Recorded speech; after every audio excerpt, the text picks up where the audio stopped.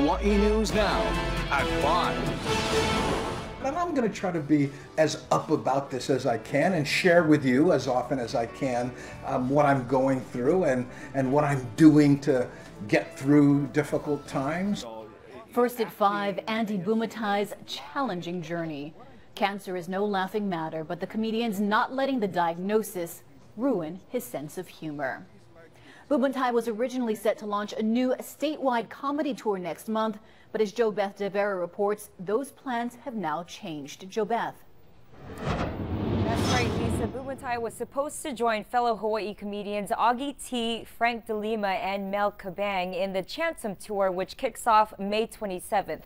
But he recently pulled out and said he'll be undergoing radiation and chemotherapy for at least the next 4 months. I've been diagnosed with cancer. Yeah, it's at the base of my tongue. How ironic is that? Popular Hawaii comedian Andy Bumatai announces he has cancer in his tongue and lymph nodes in a 5-minute YouTube video released Saturday night. Please don't cry for me, especially if you're Argentina.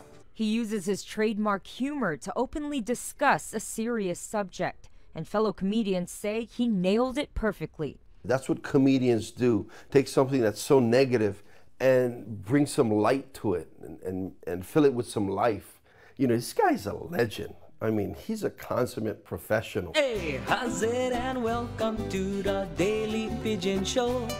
In the YouTube clip, Bumatai goes on to announce his break from the Daily Pigeon, a popular web series of skits and monologues reported in Pidgin. Okay, the bad news is, for the next 4 months, I'm have to call upon, the brothers to help me beef. And those brothers are chemotherapy and radiation. But he's not alone in this fight. Bumatai's comedian brothers are rallying behind him. He is a positive person. He's strong-willed. And I know that the guys that's going to be on his side, the brothers. Instead of shedding tears or posting religious quotes on his Facebook page, Bumatai asks for others to simply spread aloha. Buy a homeless guy a hamburger, or help a kid tie his shoe, or let somebody have that parking space that you both got to at the same time. He ends the video with a quote by John Lennon. Life is what happens to you when you're busy making plans to do other things. And man, I got some plans. I have all the confidence in the world that Andy will not only show you that he's a scrapper, but I think he's gonna encourage so much people going through these challenges, yeah. And Bumatai says he'll continue to post video updates during his new journey. JoBeth DeVera, Hawaii News Now.